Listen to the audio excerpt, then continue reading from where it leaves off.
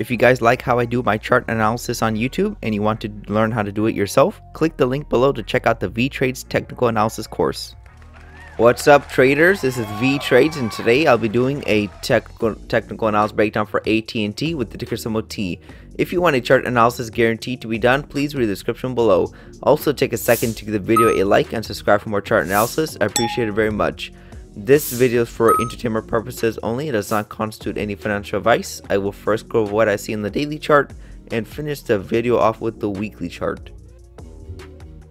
Here we have the daily chart for AT&T, and it looks like it's on the rise pretty much since you could even say December of last year, or more specifically the end of March, early April. We started seeing a nice uptrend formation. So we did continue higher for a few months before it looks like we're starting to pull back at the top of this channel. It looks like we came up short on this side of the channel, which shows signs of weakness for the bulls, so it's leading to a breakout, which we are already seeing on this side of the channel. So what we could do is pull back a little bit more and maybe get a bounce up to retest this previous high or even exceed it. If we don't do that pattern, there is a high chance of falling all the way back down to fill in this gap right here and even test these prior lows. We did have a measured move target that was reached. You can see that this was the first leg up, and then this was the second leg up, and right at the tip of this arrow we even surpassed it just a little bit. You can see that prices are starting to stall out and pull back. Now this pullback doesn't look like a crash or a strong downtrend. It's just looks like a small little correction, so it could turn into more continuation, which I'm expecting because the uptrend, this is the first break of an uptrend, and usually we go back up to retest the previous high and even exceed it. So I don't think this up move is over, but again, we can't ignore the fact that there is resistance on the left side of the chart. You can see if I scroll to the left side and I put a horizontal line right here, you can see that this was a strong support which has turned into resistance, which we just broke. It was resistance here in the past. We just broke it. It looks like we're coming back to find some type of support. Now if we find some type of support, we're going to continue higher. Now if we break below it and found resistance like we did back here, we're going to probably continue lower. So it's all up to the bulls on what they want to do. Do they want to defend these price levels and continue higher, or are they going to just give up and let these aggressive sellers to bring the market down? So my bet is probably continuation, probably a retest of these highs and even exceeding it. Now if we don't do that, we're probably going to do the opposite, which is going back down and filling this gap and retest these prior lows. So that's everything I see on the daily chart. We can wrap this up on the weekly chart.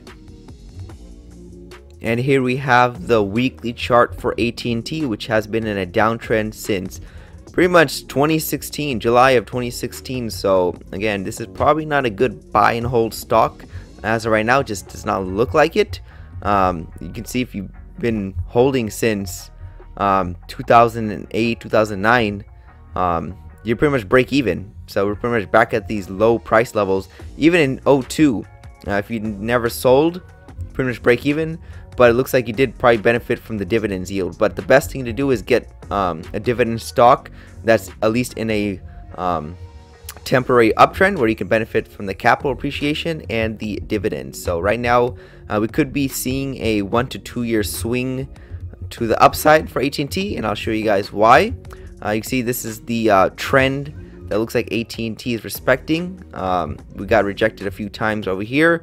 If I drag this down, this looks like the potential support side of the channel, and you can see the midline is acting as both support and resistance. So that's why I believe prices are respecting this. Especially, it looks like this is the slow or weak downtrend that we are inside of. So since we are at the low side of the channel, we could get continuation to at least this midline right here, and probably even the high side. I don't know if AT&T is that bullish just yet. That could take several years to get up here, but as right now, you can see that I'm going to put the horizontal line back on where I believe this support was, which is right over here. You can see that we got support right here. We bounced again here, we bounced again here, and then prices broke it, came back up, found resistance, and then we bounced again from support. Now we broke through that resistance level and we're pulling back to test it. If this test holds, we're probably going to continue higher. and I can think we can reach back up to that $24 level.